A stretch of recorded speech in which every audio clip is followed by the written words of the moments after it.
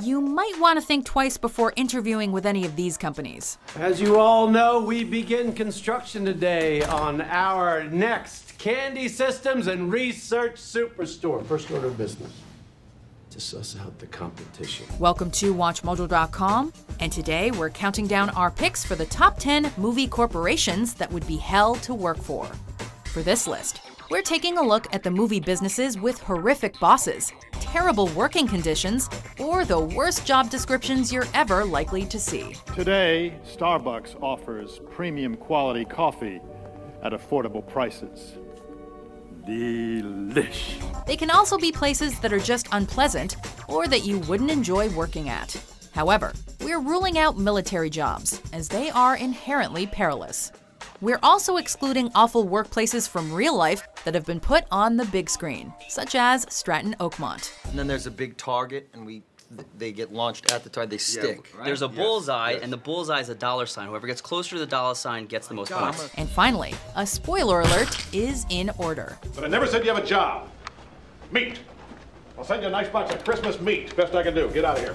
Number 10, InGen, the Jurassic Park franchise. InGen is my responsibility now, Doctor, and I will jealously defend its interests. To be fair, this bioengineering company started by John Hammond has come very close to perfecting the concept of a dinosaur-themed tourist attraction. But they always get one thing wrong: security. Trees, go, go! No matter how hard they try, the dinos can never be contained and are always desperate for a quick snack. Whether you're security personnel, the company's CEO, or a lowly hot dog vendor, you'll never be completely safe at any InGen facility. The company doesn't even pay its employees very well. Case in point, Dennis Nedry felt that he was underpaid and eventually got gobbled up trying to steal valuable embryos. Maybe just go to the Dino Workers Union next time, Dennis. Ken, I'd love to see him try. Sorry about your financial problems, Dennis. I really am, but they are your problems. Oh, you're right, John. You're absolutely right. Number 9, Armadyne Corp, Elysium. I work at Armadyne. On the line, working my way Ray, up. they need you up on the 3rd floor. Some things never change. Even in 2154, massive corporations are still walking all over the little guy. Hey, you're holding up the line. No, I got a jam. Health and safety mean nothing to this manufacturer of weapons, security robots, and futuristic healthcare, as they'll happily force their employees to work with faulty machinery, caring little about whether they get riddled with radiation or not. Worst of all, they will provide no help whatsoever to their workers, even when they're on the brink of death, letting them nowhere near the medical technology that could save their lives. Look, either you go in there right now, or I'll find someone who will. And you can go clean out your locker. Come on, man. No, that's the deal. When a company's motto is intelligence plus Armadyne equals citizen purity, you know something's not quite right. I've been looking for someone to take a job for me. But no one here had the clothes! Number 8, the Daily Bugle, the Spider-Man franchise. Could you pay me in advance? As a photographer, you might think an excellent picture of Spider-Man is front-page material. Cheese! However, J. Jonah Jameson, the notoriously ill-tempered publisher of the Daily Bugle, will write off even the best work as crap and shortchange you. They're crap.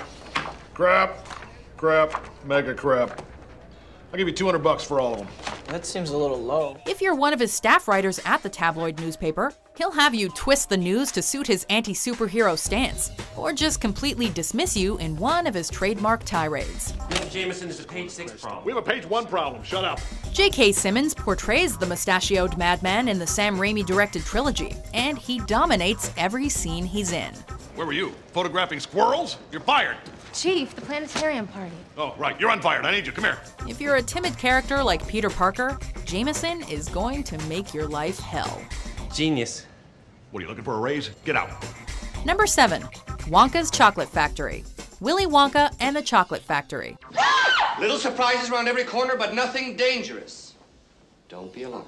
This confectionery production factory may seem like a candy-filled wonderland to Charlie and the other kids with a golden ticket, but to anyone of working age, it's a health and safety nightmare. Before you enter the premises, you're forced to sign a contract warning you about things like floods, fire, frost, and frippery. And then, once you're in, it gets even crazier. Come with me, and you'll be in a world of pure imagination. There are human-sized tubes, trippy boat trips, and a boss totally unconcerned by the damage he causes. There's no earthly way of knowing He's singing. which direction we are going. Meanwhile, the poor Oompa Loompas are the downtrodden workers, charged with cleaning up after one of their master's dodgy creations misfires. And although their songs are relatively upbeat, you'll never see one of them crack a smile. Now that we think about it, maybe they're forced to sing. Oompa Loompa Doompa-dee-doo, I've got a perfect puzzle for you. Number 6. Papa Song, Cloud Atlas. One 24-hour cycle in Papa Songs is identical to every other. You may think your job sucks because it takes over your life, but any 9 to 5 is a cakewalk compared to being a server in a neo-soul fast food restaurant with 19-hour shifts in the year 2144. That's the sort of existence the fabricants in this dystopian South Korea suffer through. For the next 19 hours, we input orders, tray food, vent drinks, upstock condiments, wipe tables, and bin garbage. All done in strict adherence to first catechism. Fabricants are clones deliberately designed to be of subhuman intelligence. They're denied any exposure to the outside world and are forced to religiously honor thy consumer, with the only prospect of escape coming after their collars are stamped with 12 stars. 12 stars meant an end to our contract.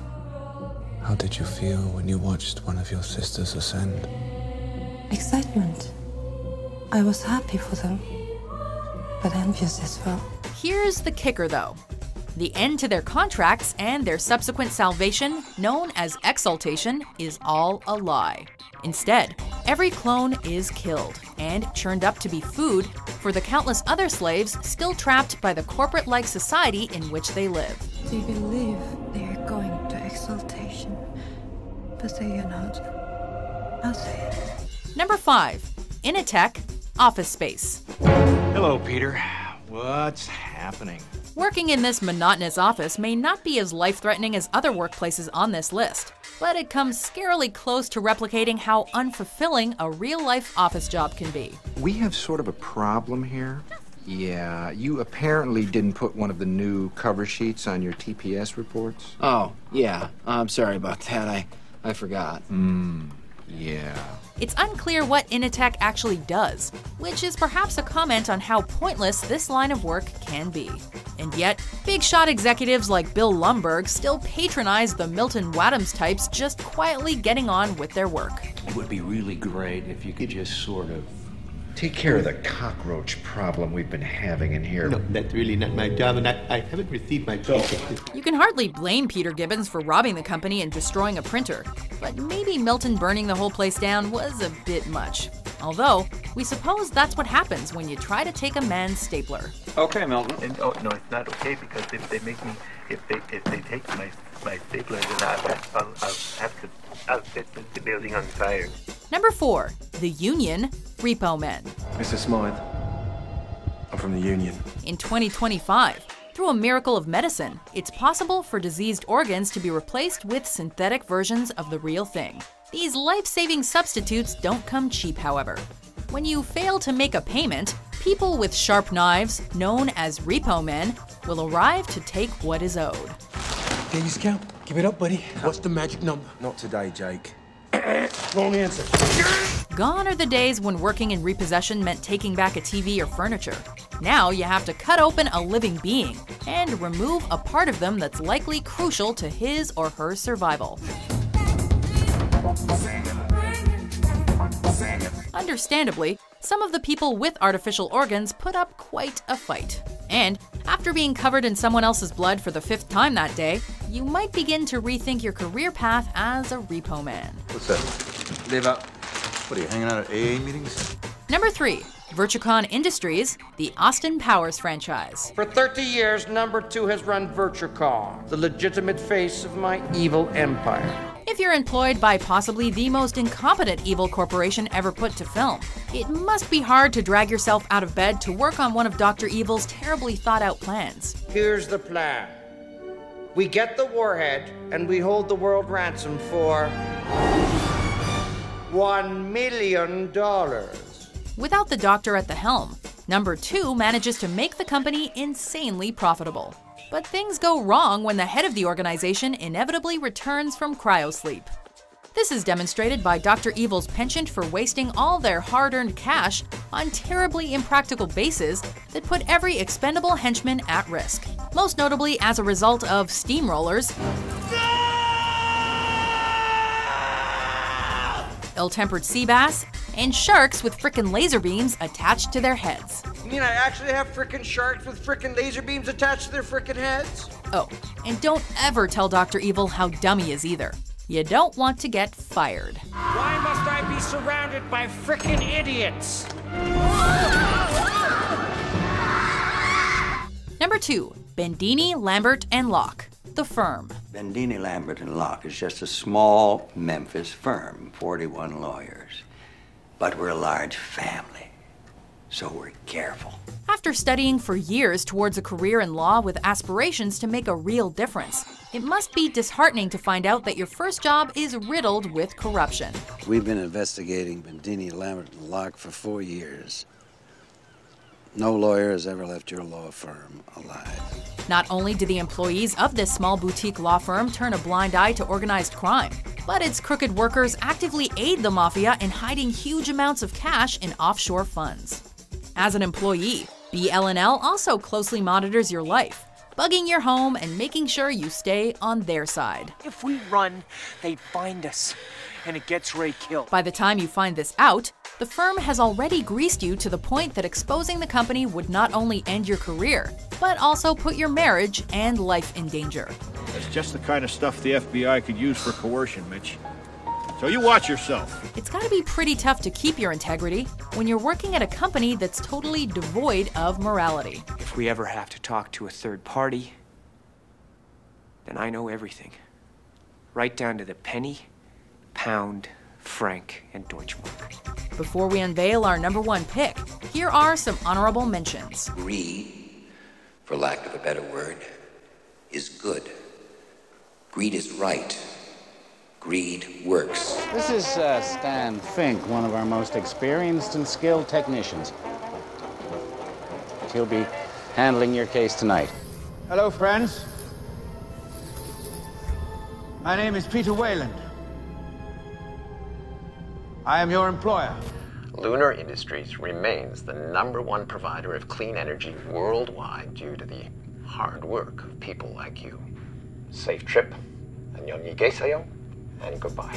Number 1, Soylent Corporation, Soylent Green. Soylent Green, the miracle food of high-energy plankton gathered from the oceans of the world. How far would you go to protect the human race from almost certain extinction? That's the moral dilemma you're presented with as an employee of this company, which produces a miracle food block capable of feeding humanity in a world ravaged by industrialization. Now, when I was a kid, food was food. For our scientific magicians poisoned the water, polluted the soil. The problem is that those chunks of sustenance are actually made from people. You gotta tell them! Soylent Green is people! So the big question is, do you reveal the truth to the world, putting the survival of our species at risk, as well as your paycheck? Or do you keep quiet and allow the elite to keep living their lavish lifestyle? Either way, the film is set in 2022, so we might not have to wait too long to find out. Quick energy yellow Soylent made of genuine soybeans. Do you agree with our list? Which movie businesses would you walk out of after a week of work? All Umbrella staff must wear their identity tags at all times. All radiation badges will be collected at 5 p.m. Thank you! For more heavenly top 10s published every day, be sure to subscribe to WatchMojo.com.